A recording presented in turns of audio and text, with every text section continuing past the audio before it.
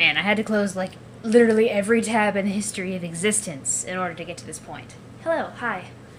So I found these gray sweatpants at Wet Seal that are the perfect shade of troll gray sweatpants. They're like the best interchangeable cosplay item ever. So I'm wearing my Nikita shirt with my gray sweatpants, and I have that Finn hat that I've had for a while. I'm going to be dyeing that thing blue and making it Nikita hat-like, so I actually have something to wear. Happy Homestuck Day! Probably by the time this actually gets posted, Homestuck Day will be long since over. I actually still have another video I need to encode and post, but I've been lazy. Also, I kind of really don't care about what's going on in the top banner anymore because I really need to get my ass in gear and get to Act fucking 6. So, alt text. Whoa, who even really gives a fuck? So, the condescension. Yes.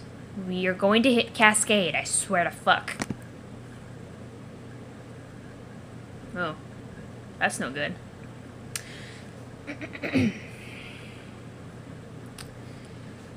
If the lapse in her custodial bond was significant enough, it was not just political power she risked.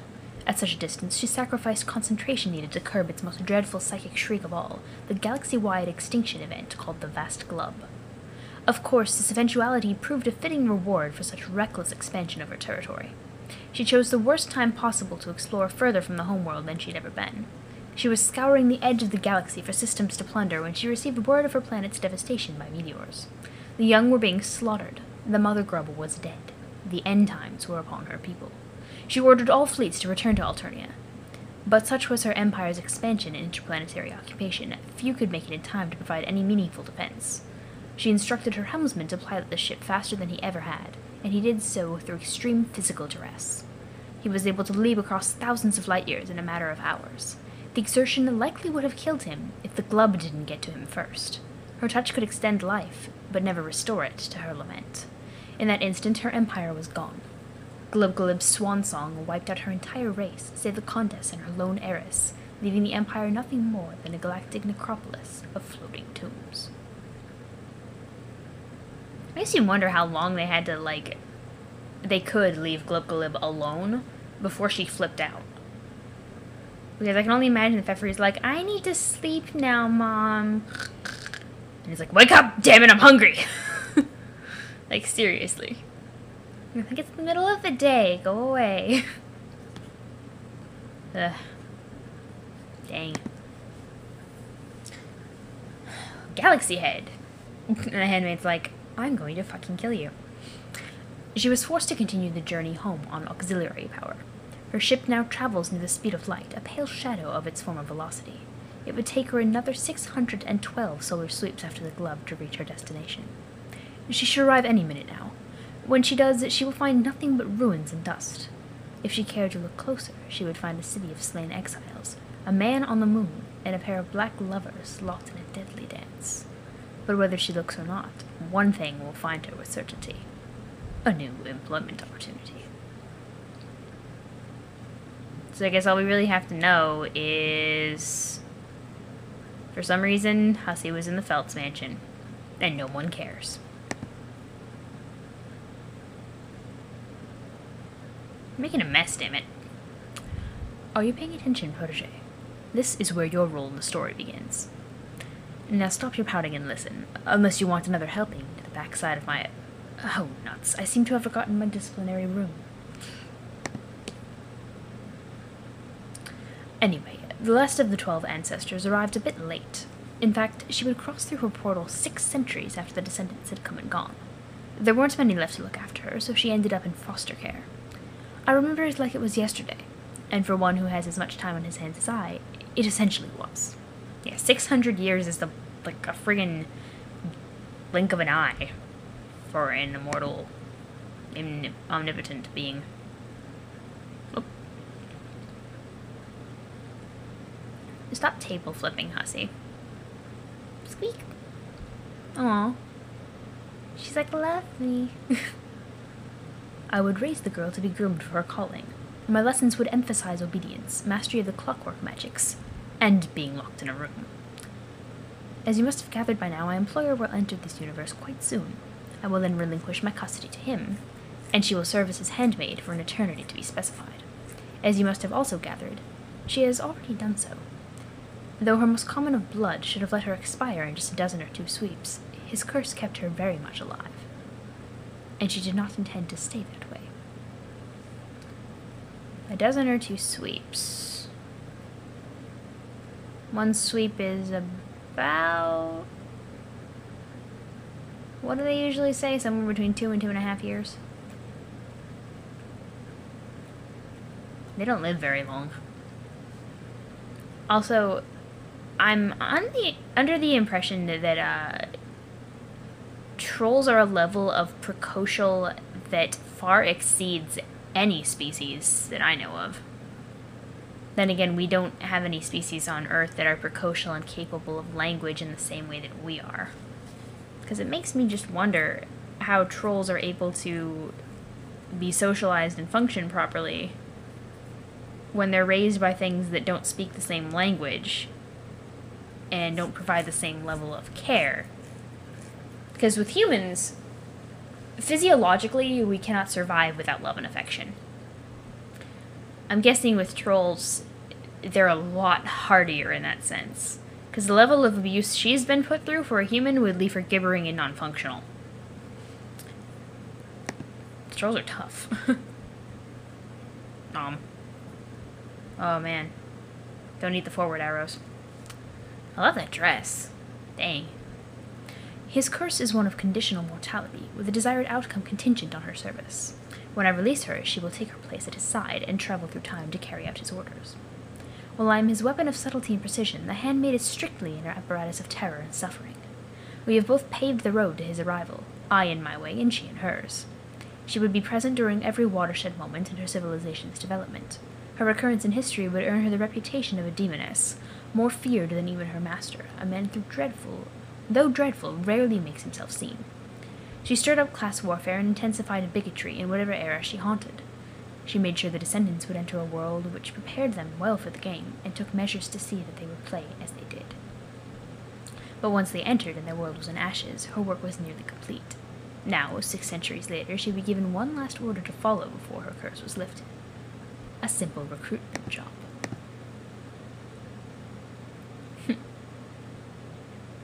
Dang, that's a lot of hair. The handmaid will enlist the Condess, extending the same bargain once offered to her. It will be the sort involving neither negotiation nor possibility of refusal, expressed in terms plainly understood by the psychotic genocidal. The Condess will serve as her new master's witch, carrying out his work in the places he cannot reach. Tyrion versus Rust. The last trolls alive, blood of Rust and royalty, will make each other pay for the crimes against their race. Their payment will be mutually dealt in the currency of punishment and reward at once. The Condess will be rewarded with the power and immortality her new service entails, and punished by the grueling slavery for which it is synonymous. And you, young lady, are to be punished by death at the hands of your replacement. And so, too, will this be your reward. And so, my dear, that is the inspiring tale of your people, and why you should feel rather privileged to be in the position for which I have groomed you meticulously. Are you not grateful? Yes, surely you are, and it warms the soft, fluffy material in my chest to know this. What is it? What are you looking at over there? Ah, of course, the clock. I can see you have a good eye for fine timepieces. Your exemplary taste is certainly owed to quality upbringing. Perhaps you wish to know the history of the clock and how I came to possess it. Yes, I can see the sparkle of curiosity in your eye. It's a marvelous tale, one almost as long as it is verbosely told. Where do I even begin?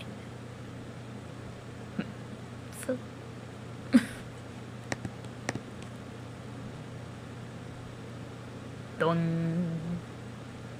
Story time's over, windbag. Whoops, oh shit, get this fucking clock out of my way.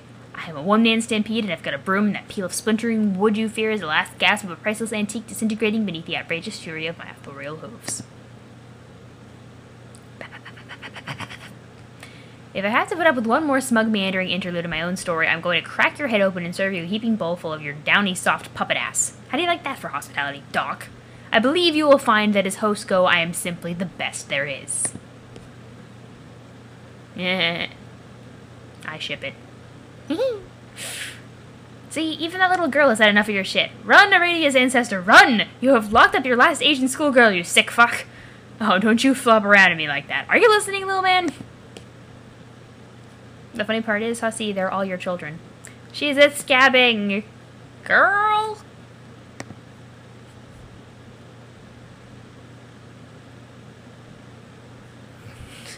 Yeah. Suckers. Booyah.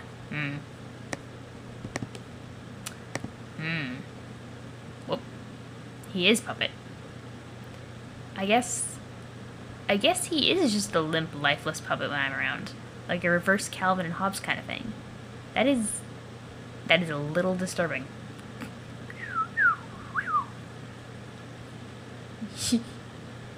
You there, girl? Sorry, when I see girl in big letters, that's all I can think of.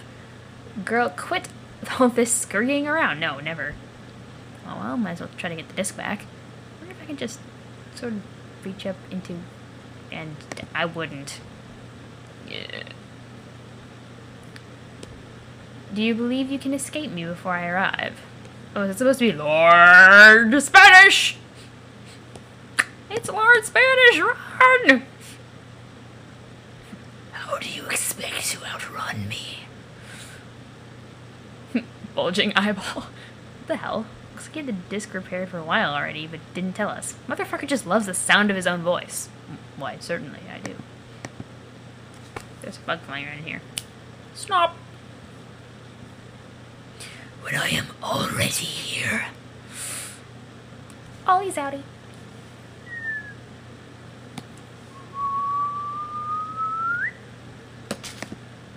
Stop.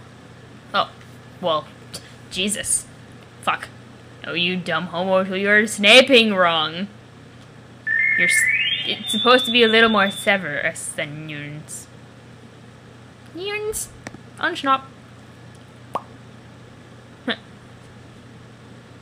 And the gray just seems so weird. Insert disc 2. Okay. Get this all sorted out. It's whirring away. I should probably turn the volume down.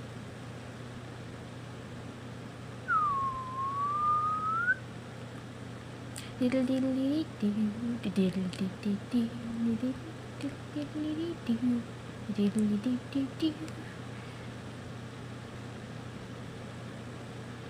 was actually, I didn't click on that. I was going to launch into an explanation, but okay.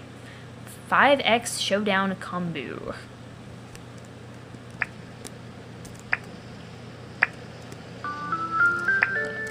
It was like really quiet for a second.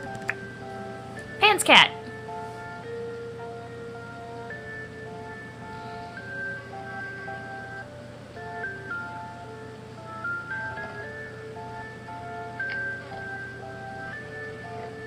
Random fan art.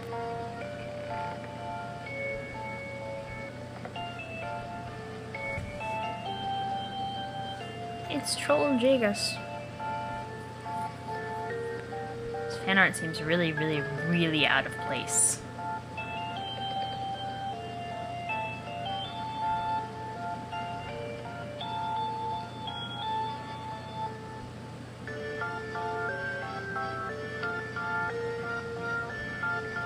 I'm not sure how I feel about it. Like, it's pretty and everything, but it just feels weird for it to actually be in Homestuck. I will auspice this if I must. Nope. Can handle this. Pap the hell out.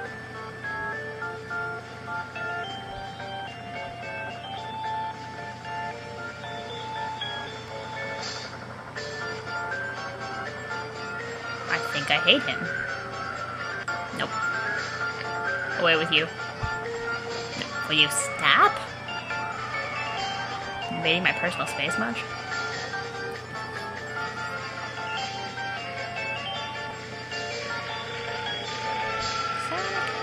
We love you.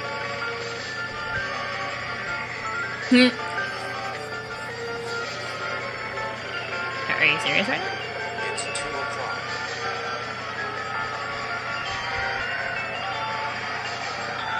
Wait, did Solix really just express a brief, vacillating crush on Gamzee? I have no idea how I feel about this, because I thought that... Huh. Well... I thought that Gamsol was just going to be a crack ship, but I guess in Homestuck there really are no crack ships, because everybody's interested in everybody else at some point. That's why I like it so much. I am a shipper after all. Just not one of very discerning taste. Okay. Shush papping. Honk.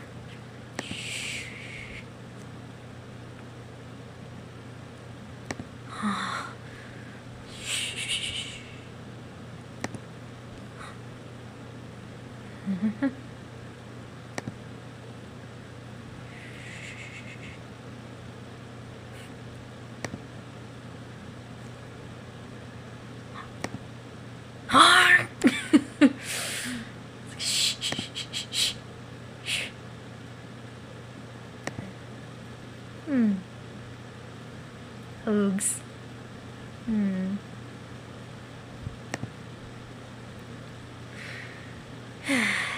More allegiance. Pale mates for life. And the Knight of Blood so embraced the Bard of Rage, and in each other's arms they were a quiver. And with righteous pap and blessed shush, he did quell his brother's fury. For the knight looked upon his bard, all acting up and completely losing his shit, and he did resolve to calmeth his juggalo ass right the fuck down. And so calmed his juggalo ass was, and would continueth to be for all time. And the knight in totally settling a murderous clown's ludicrous shit down, proper said, let there be a more allegiance. And it was so. And between morals would flow bounteous mirth, and they did hug bumpeth plentifully, and honks of reconciliation echoed far and true into the darkness upon the face of the deep.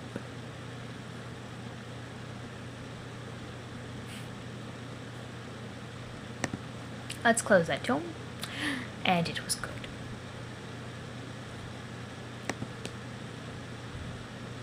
Let there be Pale Rom. Aw, yeah. No, fuck this. We're not going to do another recap. Besides, it's easier just to go on Tumblr, poke around in the tags for a while, and pretend you understand. I have not read a single recap yet. But I'm reading Homestuck in a decidedly different fashion. Because if I'm ever confused about something that happened before, I really just bring up one of my videos, because I have them nice and neatly sorted.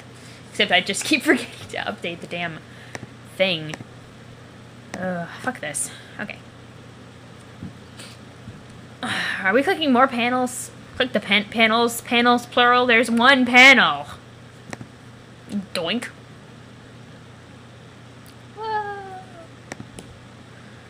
Carcinogeneticist CG began trolling Gardenostic GG. The password is see you soon. Okay, I'm going to take your lack of response as a tacit verification. Also, this pretty much has to be the last conversation we have, right? Your timeline cuts out completely in a minute or two because of the scratch. What are you looking at up there? Are you hypnotized by the flashy shit? What the fuck? That's been going on ever since John started scratching that big goddamn record. Aren't you acclimated to me by now? Hello? Harley, Jigus, mother of screaming fuck. Whatever, I have shit to do now. I guess I should be keeping an eye in the sky too, now that I think about it. The bright green beacon should be appearing any minute, assuming you actually manage to blow up the sun. And then, well, then I guess maybe we all get to hang out? Well, maybe also not being in unyielding mortal peril? It's getting kind of old, frankly. Okay, well, this is a pretty crappy farewell, but I guess it'll have to do since there is something seriously show-stopping shit transpiring up there in fucking outer space. Later, Jade, I'm going to make sure John knows what the hell he's supposed to be doing. And in case none of this works and we don't actually get to meet, I guess I should say, since apparently my gutless future self can't express himself and never got around to saying so, thus leaving it up to me, as usual, to say that... Oh, sorry, I was distracted. Oh. No, not by all the stretchy stuff in the sky. There's something coming down. What? Broken arrow? Huh. Oh, it's a shiny tadpole and an 8-ball. It's hard to make out, but I think It might be... What? Hmm? Shaving cream?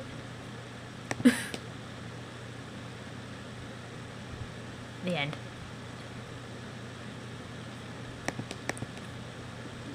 What the hell is shaving cream? It's like carcinogenesis, CG, strolling garden gnostic, GG. Hey! Car cat?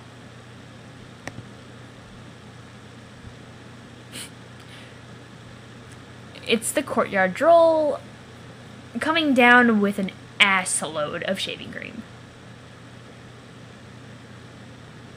Trolls have facial hair? They don't really seem like they even have any kind of body hair either, huh? I just had a thought. Hmm? Kaboom! Foam! Bloop. No!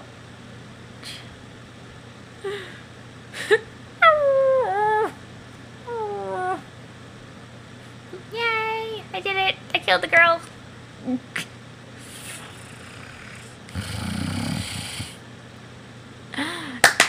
Here it is! About damn time. Okay. Cutting this video short because I need to dedicate an entire video to this thing because apparently it's like 13 minutes long. Unplayable!